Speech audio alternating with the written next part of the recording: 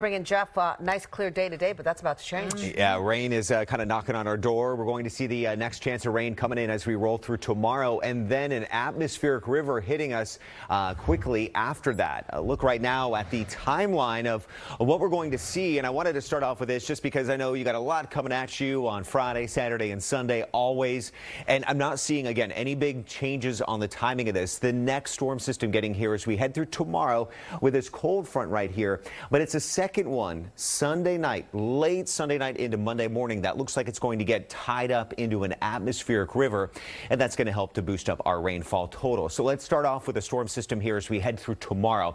I see it dry for the morning commute, so that'll at least help you out on your Friday morning. We'll have the cloud cover, though. Storm system is out here offshore at 7 o'clock. Now, it's going to quickly pick up the rainfall here as we head through tomorrow afternoon and evening. 3 o'clock, you see the yellow here indicating some of those moderate and a few heavier pockets, and then we would stay into some scattered rain, heavy at times, right through 11 p.m. tomorrow night. As we head into Saturday morning, it's going to seem like a little bit of a break here. We'll have clouds and a chance of some spotty showers, maybe a little bit more up towards Guerneville. Still kind of trending with that same pattern through Saturday afternoon. So right now, not expecting widespread coverage of rain, at least through the early part of Saturday. But then we'll see another wave of rain move through as we head through Saturday evening. That could get heavy at times in the North Bay. Also some moderate pockets down towards San Francisco and into San Jose.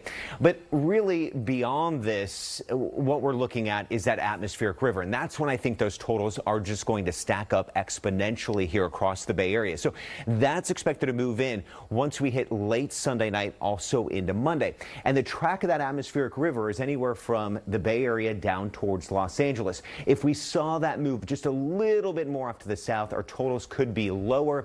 But right now, everything is still pinning some heavy rainfall here for us. So let me show you what we're seeing in terms of the totals. And Friday, I still think we're going to be okay. Anywhere from a quarter to about 1 inch. Best bet of those 1 inch totals up towards the North Bay. Then we add on Sunday and Monday, and look at the key at the top, and you see that magenta and red color there. That's 1 to 3 inches, and all of the Bay Area is going to be in that 1 to 3 inch range.